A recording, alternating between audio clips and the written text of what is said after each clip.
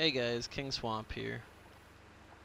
Today's video I'll be going over the Iguanodon.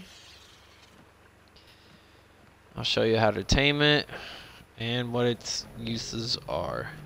But before I start that, every Friday, Wildcard, which are the developers of Ark, they release statements. Pretty much they either share stuff from the community or any news of upcoming projects or events, such as new dinosaurs coming out, when the release date for Arc 2 will be, and so forth. But today they revealed some information that is it's a large scale announcement. Official servers will be sunsetted August of this year. Now, the community is taking the term sunsetting in two different ways. From what I understand, sunsetting in terms of like offering a service means that it will no longer be available, that they're putting it to rest, that it'll be terminated. So with that being said, official servers will no longer be available to play on. And unfortunately, I've been playing Ark for 5 years, and that is the only server I have been playing on. So once that isn't available anymore, I would have to start over, and I also wouldn't be able to play with other people online. They did say that you can port everything that you do have by that date into your single player file. But again, that takes away part of the community. Whether you're teaming up with your tribe mates or trading with other people, making new friends, making new enemies in PvP, all that stuff's going to go out the window in August. They are working on a new engine, and they're repackaging the entire game that you could purchase along with Arc 2. But Arc 2 won't be available until 2024. Other people think it's an April Fool's joke. Who knows? Some people are saying the game's just not going to be worth playing anymore, because what's the point? But if that's the case, if everything is set in stone, I guess I'll just have to bring everything with me in August and put it on my single player file. Because I just hate to see it just not ever be touched again, or just erased completely. That would really stink. Well, let's just put that in the back of our minds, and let's go ahead and go find ourselves an Iguanodon. Where's my horse at? That's what we're going to use to knock out.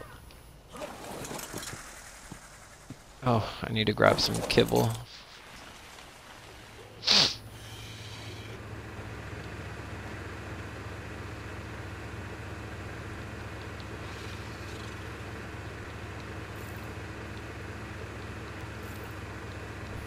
That should work.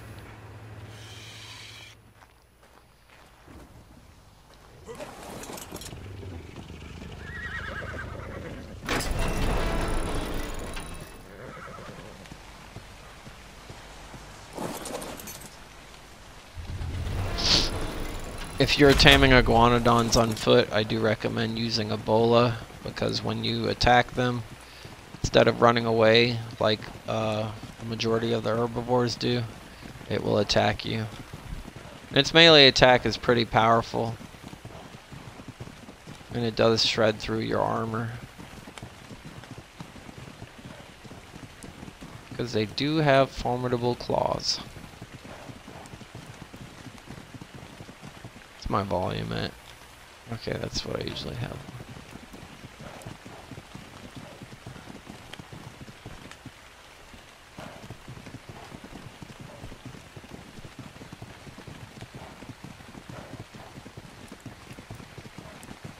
The iguanodons can be pretty much found anywhere on the island.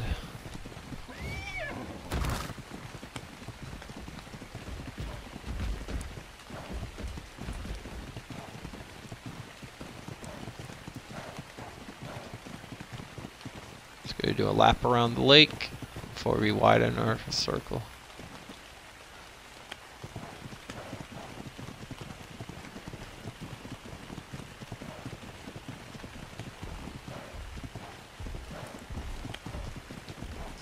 They're about the same size as a parasaur.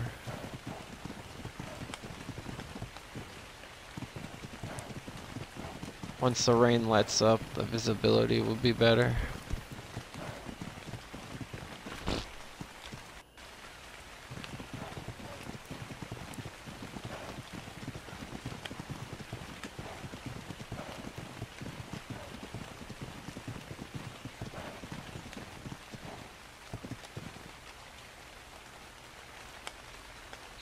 That's a parasaur in the distance. Yeah.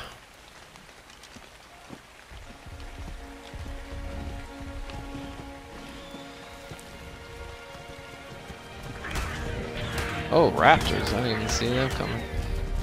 Just kind of nonchalantly eat them.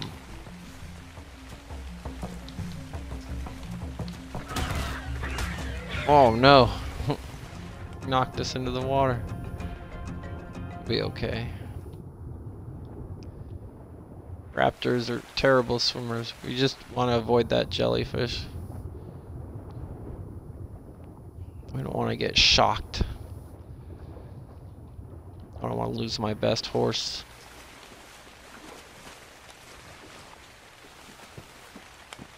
I don't know if you guys hear a cat toy. What the heck? That shark just flipped itself out of water and killed itself. Oh, that's free meat.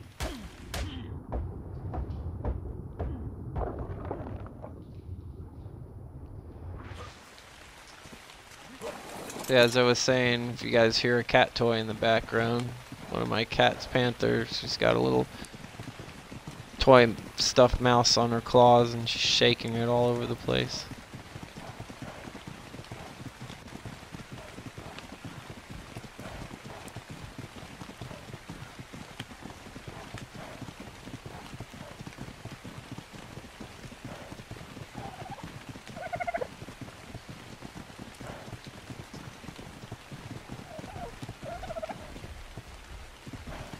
Another parasaur, another parasaur.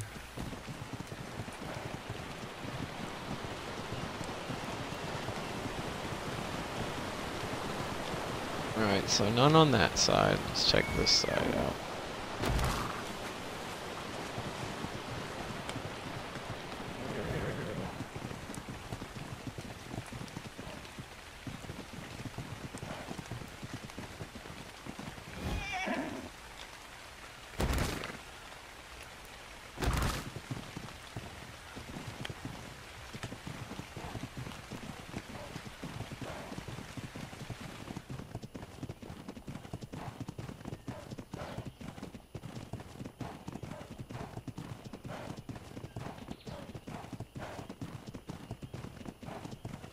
Oh, there's a lot of dinos here. Parasaur. Oh, a big herd of Triceratops. What'd they kill? Carno? Is that what that is? Or was? Yep. Yeah, those trikes demolished them. More free meat. Oh, okay, there's an Iguanodon in front of us. What level are you?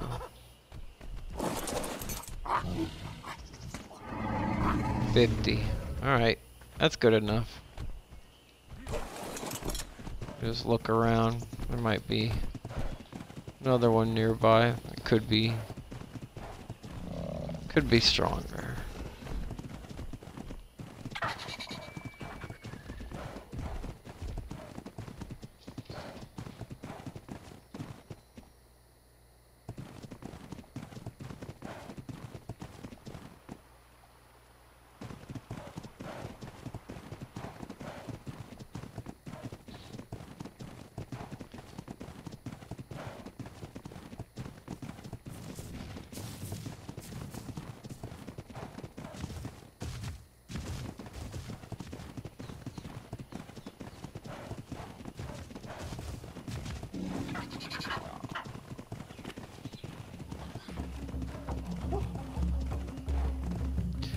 Why is the aggro music playing?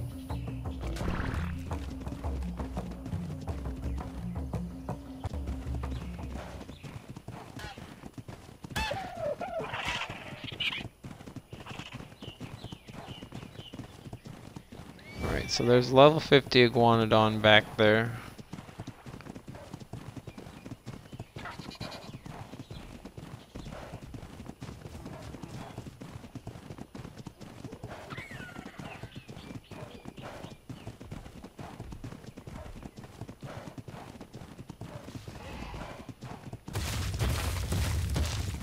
Carno in the woods.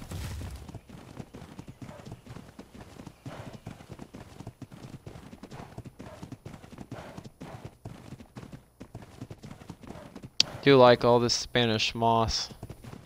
We have a lot of Spanish moss in Florida.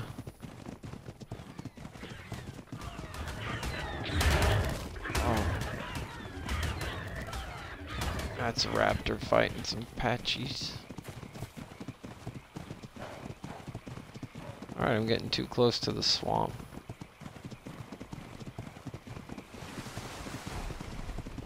King Swamp, too close to the swamp. That's a baryonyx.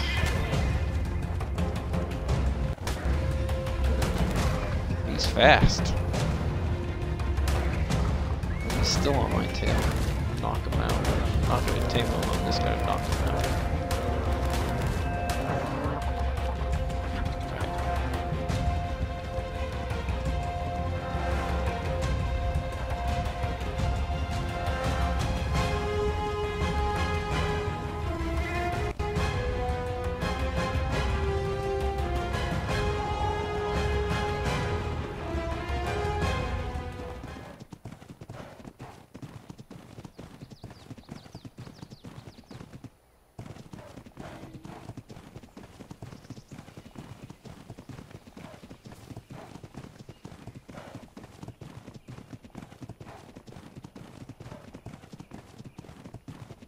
Alright, I don't see any other Iguanodons, so we'll make our way back to the level 50.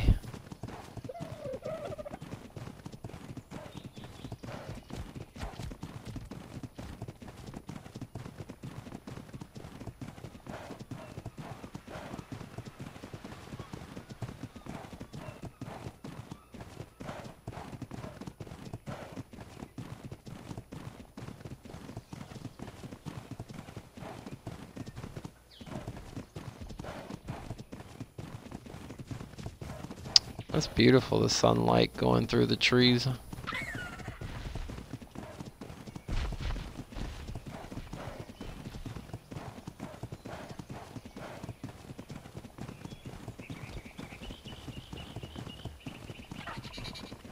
I'm gonna miss playing this game if they do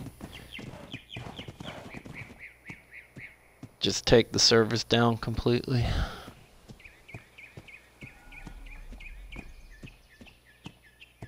But there's a silver lining to everything. I have a lot of games that I haven't even opened yet because of I've put so much time in Ark, so that'll let me give more time to focus on those.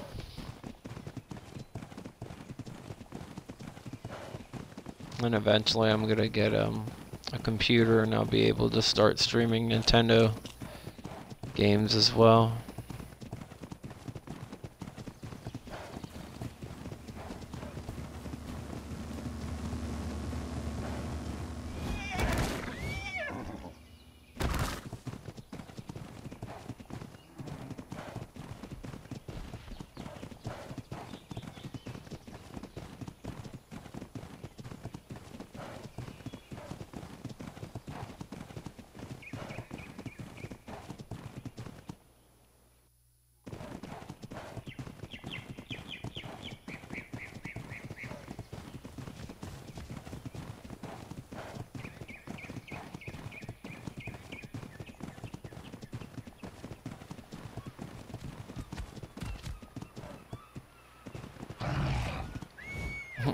Machops, get out the way! Get out the way!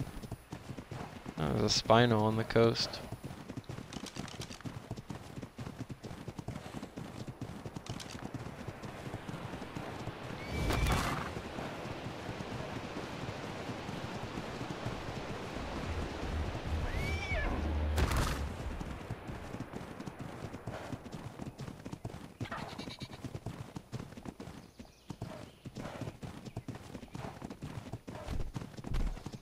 I really need to rewatch Jurassic Park 3.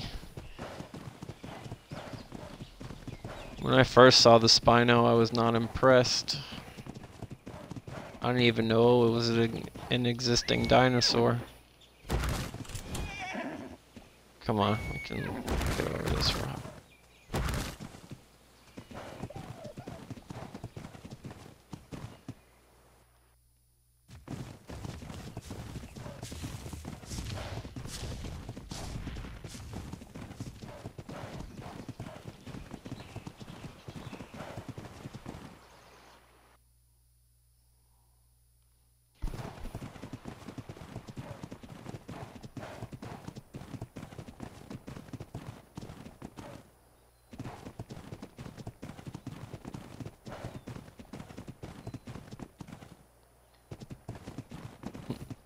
Which way did he go?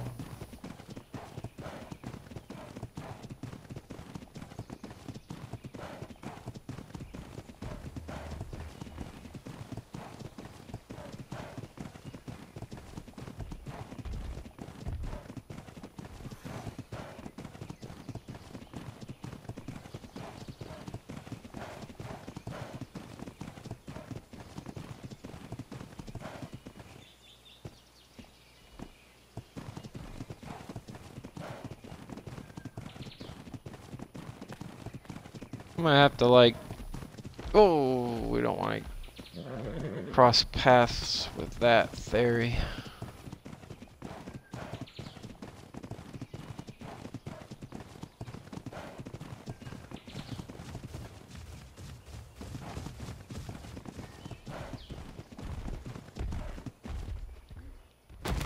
Okay, where did that iguanodon go that I saw earlier?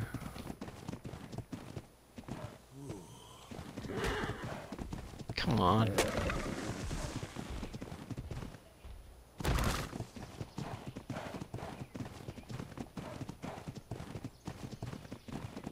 I think... Is that it? Yep.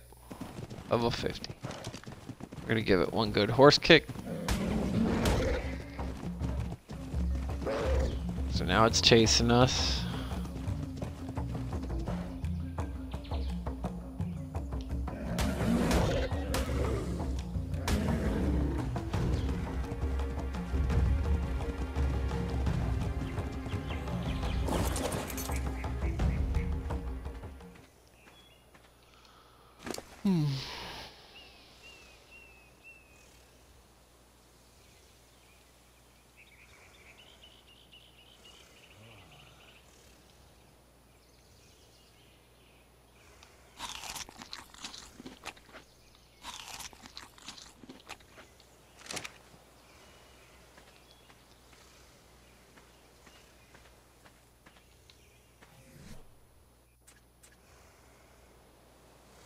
Oh yeah, I forgot the baryonyx. They only eat fish, but we're not gonna bother taming that one.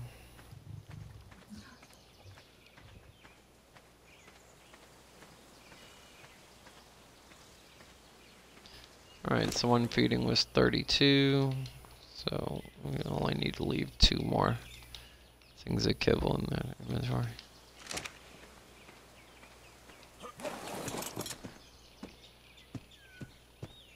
Well, predators do aggro on it, so you need to watch out for it, because in our Megaloceros video, we lost it to the Thylacoleo.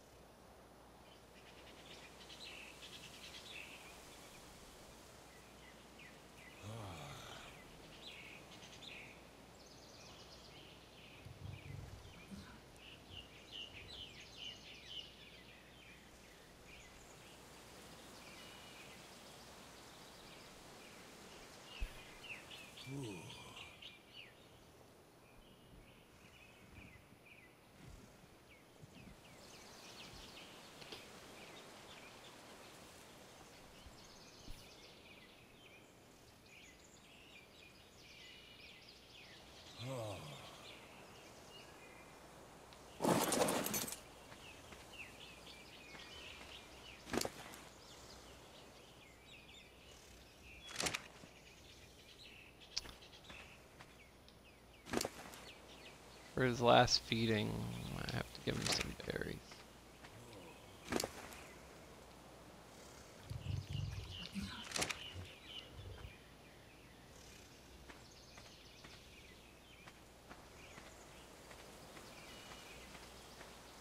Oh, her some berries.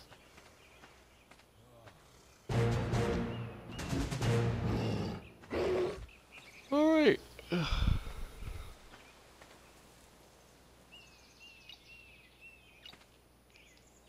Since tomorrow is April Fool's Day, I'll just go ahead and name her April.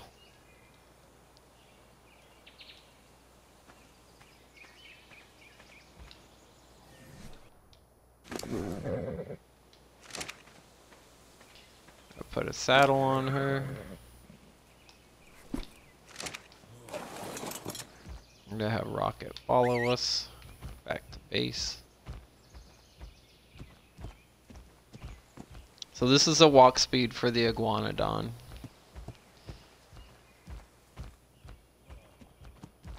And this is its run speed. Now the Iguanodon has a very unique trait that no other dino has in the game. When sprinting, it does not use any stamina at all when it's running on all fours. So you can infinitely run around the entire island without stopping as long as nothing gets in your way. The only times that your stamina will be used is if you're swimming. Yeah, Rocket can take that. Or if you get into combat. Going into combat will force your Iguanodon to rear up on 2 legs, and that'll use stamina. You can toggle between 4-leg mode and 2-leg mode. 4-leg mode has infinite stamina when you sprint. 2-leg mode is slower, but it's the only time that you can actually melee with the Iguanodon. And the Iguanodon is a decent collector, harvesting berries.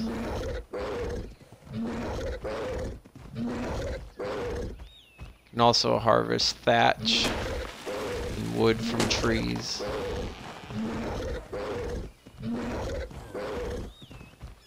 Its carry weight is decent.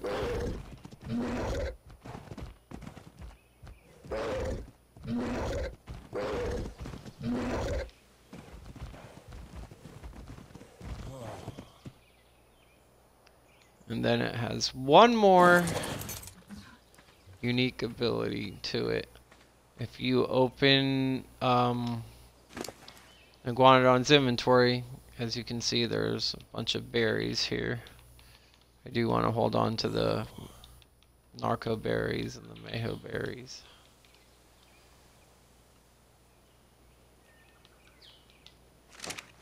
There's an option in the option wheel called Seed, Fruit, and Inventory. By clicking it,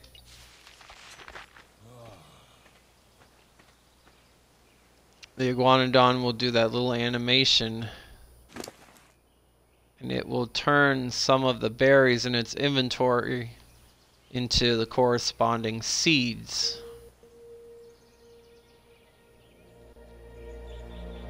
Now the advantages to turning berries into seeds: 1, seeds never spoil.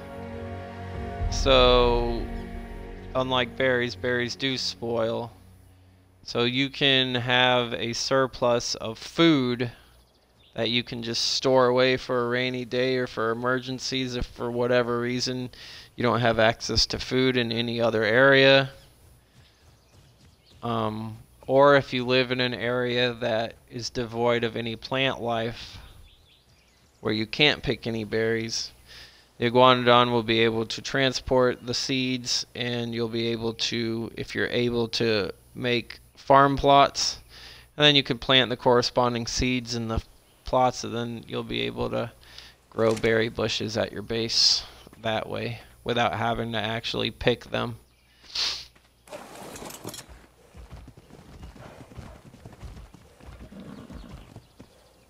Its combat is decent. Its melee attack does do some knockback to smaller dinos.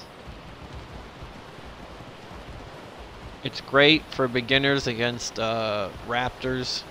Most of the time an Iguanodon can successfully take on a few raptors. With the fact that it doesn't have to use any stamina when sprinting, you almost never have to give it stamina when leveling up. So you can focus on health, weight, melee damage, or movement speed, depending on the role that you want to give your Iguanodon.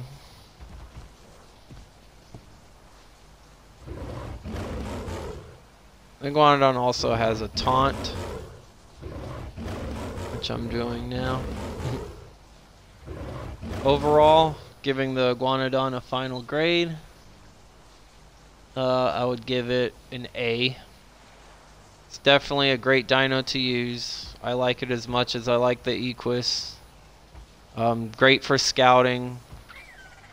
Oh, we're being attacked. Or maybe not. Dillo's running away.